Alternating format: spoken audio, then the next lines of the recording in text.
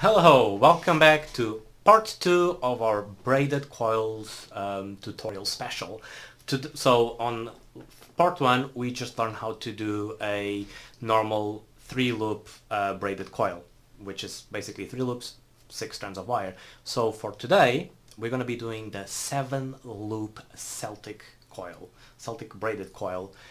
So without further ado, let's set it all up and get cracking. So this is what you're gonna need. Same things as usual. You're gonna need your vise, you're gonna need your wire. This time I'm gonna be using a 32 gauge nichrome wire because I want to get the nice colors and the flavor. Pliers, cutting pliers, and this is just for you to wrap the coil once it's done. Again, this time I'm not gonna be wearing any gloves. I suggest you guys to do it. And first things first, because it's gonna be a 7-loop, we're gonna have to cut 7 strands of wire and then loop them up. So I'm just going to do this really quickly, so you guys, this is not a too long video, I'm just going to fast forward. Same principle is to keep the wire stretched. You just literally going to like proper pull it up and just give it a little stretch. Once you feel the wire give in a little bit, that's when you know that the wire is going to keep a straight shape. And there you go, you just need to do this 7 times now.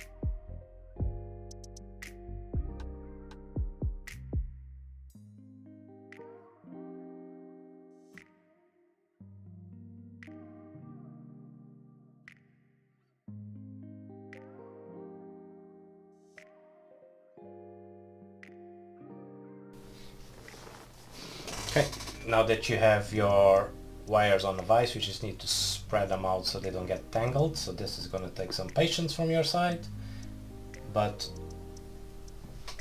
basically what you need to do is you need to make sure that each wire is actually on its own. This is the weird bit. I'm going to fast forward anyway, so bear with me. Okay, now that you have your wires all spread out, what you need to do is basically have 4 wires in this hand, 3 wires in this hand, and we're going to follow the same logic as the previous video, which is you're going to have to make sure that your index finger and your thumb are free, which is what we're going to call your operator finger. So basically you grab one like this.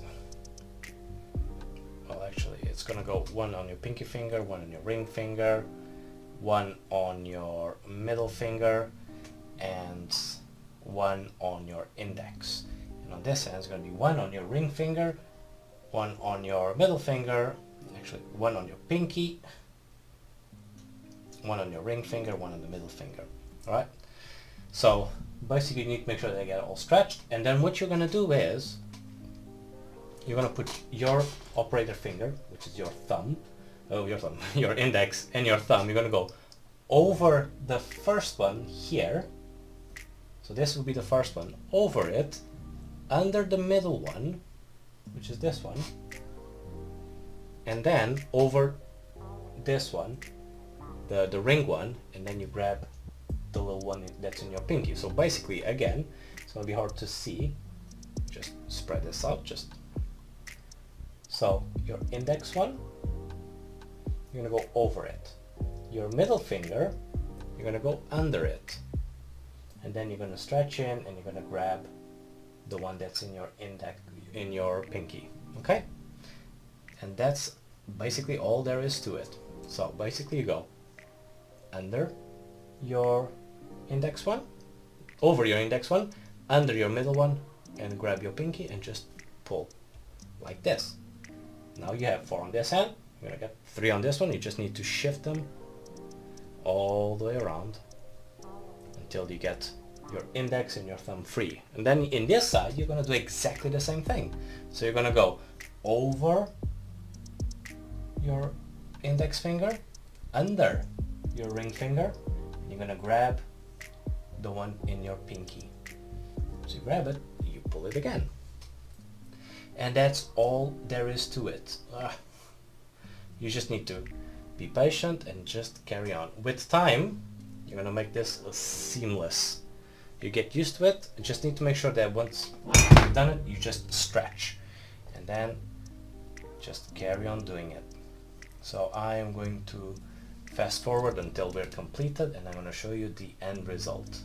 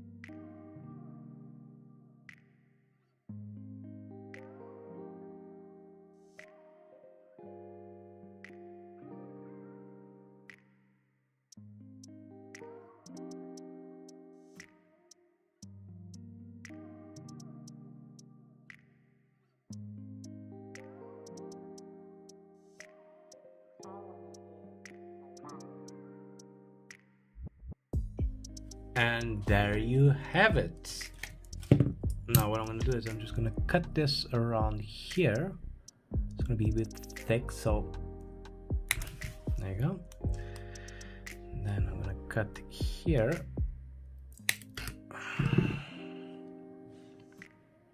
There you go. Your Celtic 7-loop braided coil.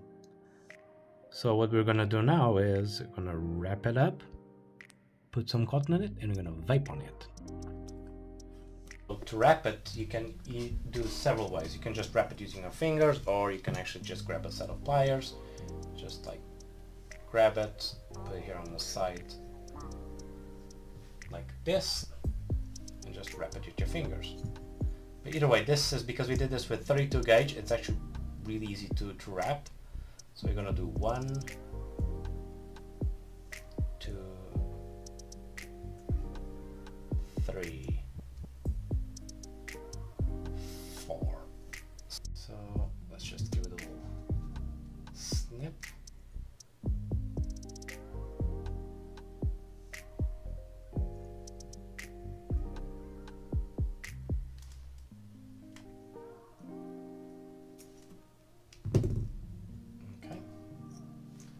One coil done. This is not focusing properly. There you go.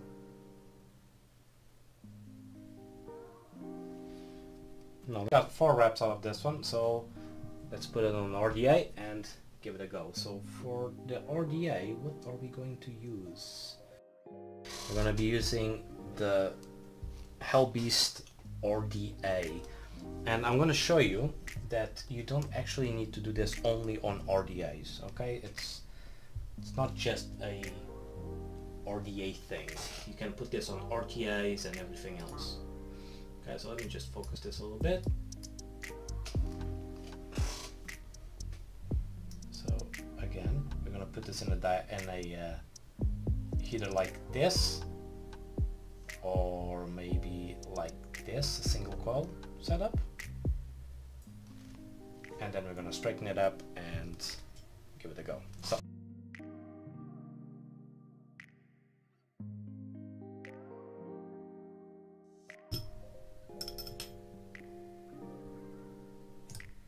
Put this on the reader, see how much it's...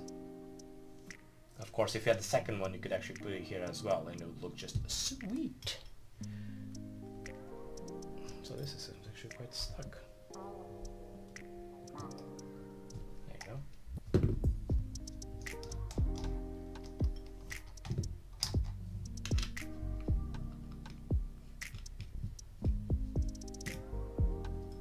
0.22.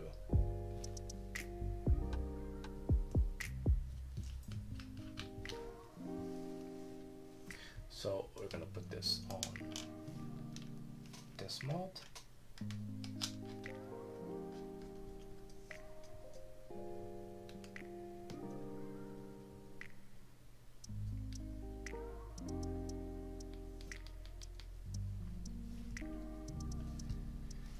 And give it a go.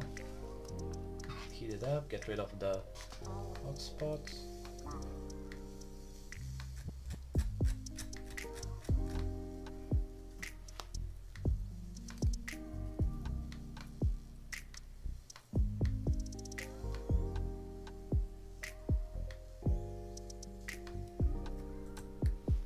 See, there's one healthy coil. Let's just focus this a little bit more.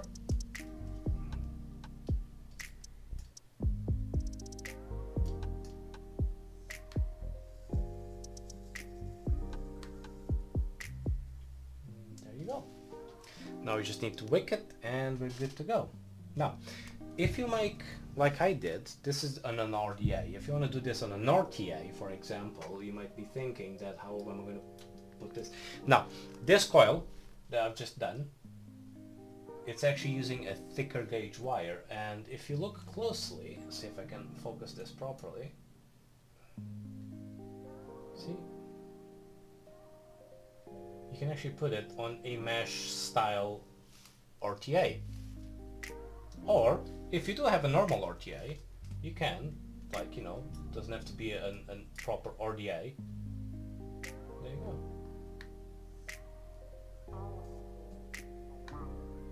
I might need to do a little bit more adjustments, but that's it. Now we're gonna wick it and we're gonna vape on it. And for the wicking, I'm gonna be using cotton bacon, the usual.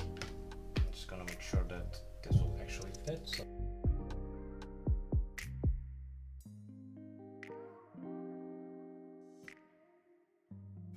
Give it a squonky squonk.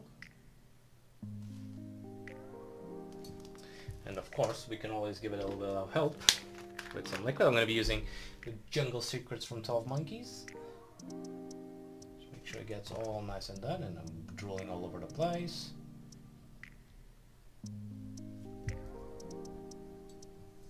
Put the top on.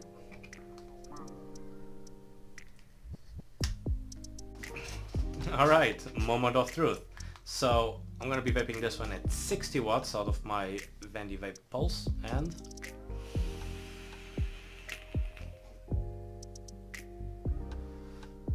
there you go. Pulls the flavors just perfectly. It's just like mwah. Although the airflow, as you can see, like this mod is not ideal. This RDA is not ideal to put the coils the way I put it. You might want to get a different mod or use this on a different mod, but still, even with the airflow sideways, instead of getting the coil completely on the side, it's actually getting the coil like this, it still gets a really good flavor, and it gets like good clouds as well. Look at this.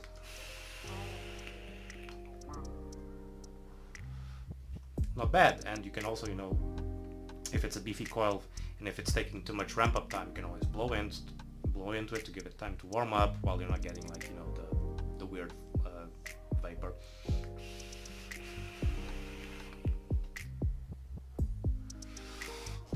there you go. So now you guys, if you follow this properly, now you guys know how to do the 7-loop Celtic braided coil, and this will give you the layout for our final part, which is part 3, where we're gonna make a really special coil for you guys that is basically easy, but it looks awesome. So either way, if you like this, put, you know, the standard like, subscribe, follow me on Instagram, and let me know in the comments what you think about this coil tutorial, if you want me to do more or not. Either way, I'll see you all next week.